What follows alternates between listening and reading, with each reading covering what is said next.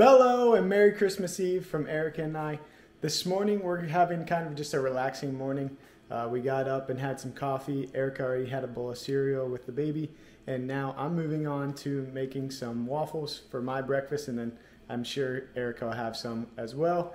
And then I don't know what today's going to bring for us. We're just going to kind of see where the day takes us, and we wanted to bring you along, so let's go do this. Starting off with making Pearl Milling Company waffles. I usually make our waffles homemade, but Erica has been craving kind of these brand for now, so I've just been using this one. This is actually used to be called Aunt Jemima, but it actually rebranded the Pearl Milling Company about a year or so ago. I just noticed this as well. It still says Aunt Jemima on the box, so if you're looking for Aunt Jemima, it's just Pearl Milling Company now. To make the batter, you use 1 cup of the Aunt Jemima or Pearl Milling Company mix with 3/4 cup of milk, 2 tablespoons of oil. In this case, we used olive oil, and then 1 egg, and you mix it all together. Batter is made. I'm going to set a 3-minute timer to let it kind of activate the oil within the batter, so then it gets nice, big, and fluffy, and then we're going to make our waffles. Okay, so while the batter is resting, I'm going to go plug in the waffle maker. And the waffle maker that we have is just this Bello brand. I think it's like $20 at Macy's. So I'm going to let this heat up while our batter is resting. The 3 minutes have passed, and now you can see how much the oil and all the ingredients have activated the dough. So now it's like big, airy, and fluffy. And then over here, our waffle maker is ready to go. So it's time to fill the waffle maker to make the first waffle. To help with sticking, we just pick up this cooking spray canola oil. I think we picked this one up at Costco in a 2-pack. So we just spray the top and the bottom to help the waffles not stick. It's waffle time. Mmm.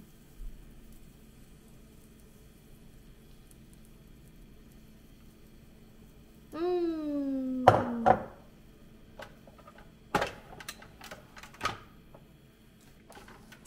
First one's done. Golden and delicious. Hot. Ow, damn. Thank you. You're welcome. Mmm. This is the way Erica cuts her butter instead of getting a knife out. I didn't want to dirty a knife. I didn't. Look, this one came off perfect like a knife. That one didn't come off. I didn't want to dirty a knife. Oh boy.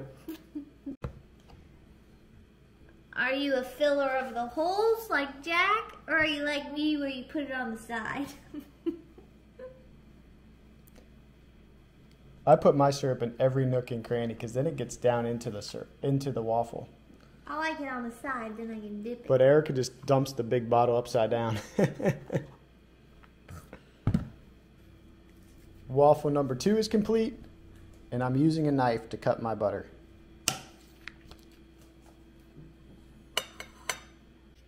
This is where Erica makes fun of me because I fill in all of my nooks and crannies when I put my syrup in. Go from one to the next, until they're all full. That's going to do it for our breakfast. Our batch makes about 2.5, so we each had one, and then we have just this little leftover amount for later on in the day. And we'll catch you a little later on when we get ready. Erica's decided I need a Christmas cut, so next time you see me, I'll have a fresh cut. And like that, I have my Christmas cut. That's going to do it for me for now. I'm going to go out and work on a project that we're working on, building a bed for our guest room. We have a full-size bed that needs a bed frame, so I'm in the process of building a bed frame there, and then we'll pick this up again wherever the night might take us. Happy Christmas Eve, everybody. It's about 8 o'clock now, and we're going to go out and look at some Christmas lights. That's what we usually do on Christmas Eve, is drive around and look at lights, and we drink hot chocolate. Instead of hot chocolate, we're going to have eggnog lattes tonight and take those with us. So join us. We'll show you some of the pretty lights that we end up spotting, and let us know in the comments what you usually do on Christmas Eve. how pretty.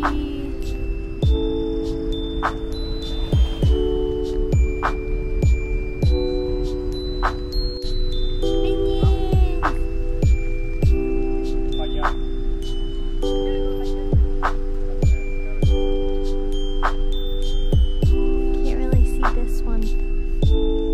They have a ton. So many cars are going by though. Pretty.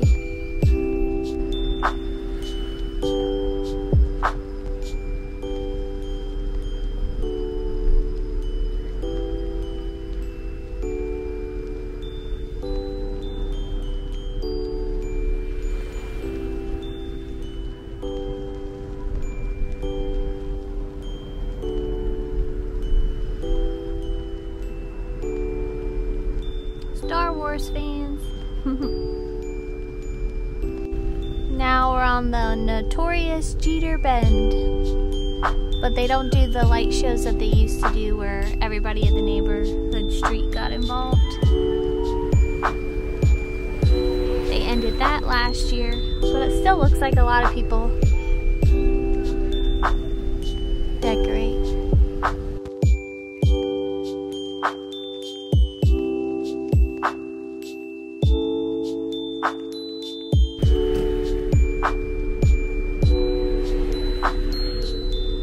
Looks like a little dollhouse.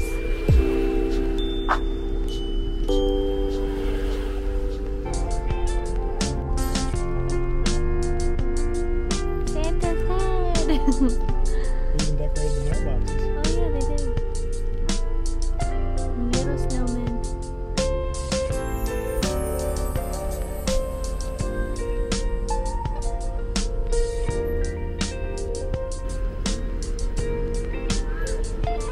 Hola.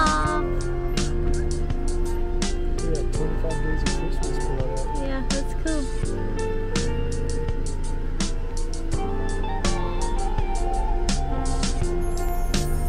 Baby Christmas trees. I am Groot. Out there, it's dressed up. Yeah. Jack Skellington. Very fun. It's a gingerbread house.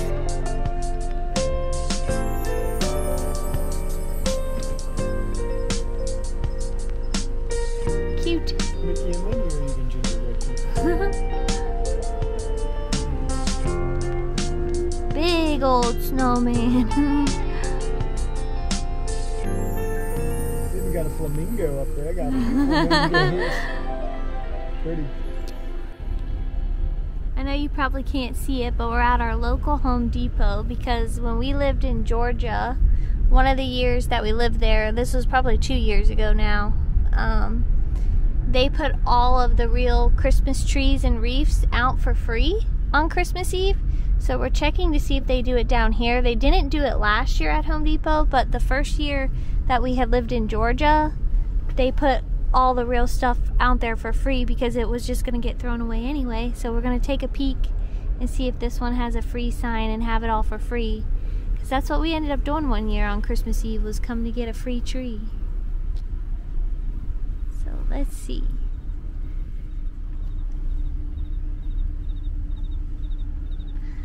Nope, looks like it's all closed up.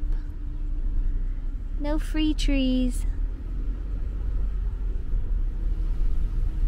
Well, we tried.